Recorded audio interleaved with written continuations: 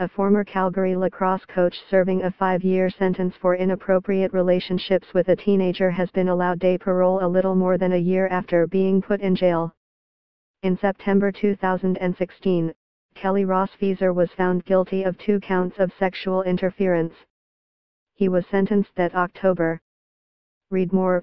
Former Calgary coach gets 5 years prison for sexual relationship with young girl. The court heard he sexually assaulted a girl he knew in his neighborhood more than a decade earlier. The assaults began as massages which led to intercourse, the Parole Board of Canada said in documents obtained by Global News. Your victim reported that this occurred several times a week over the course of 4 years. Read more.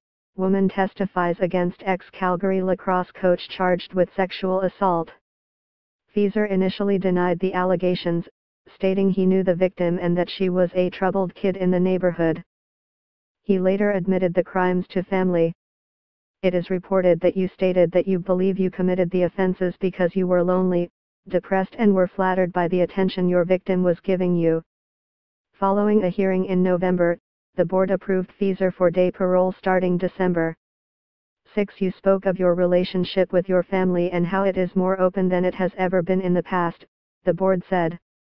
You were openly emotional in speaking to the effect your choices have had on your son and other members of your family.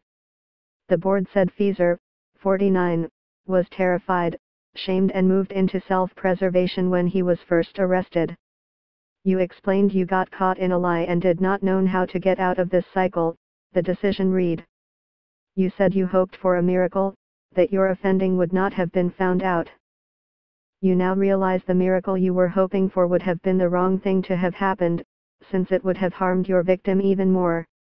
The board also heard Fieser didn't have an easy time while incarcerated, as he was assaulted.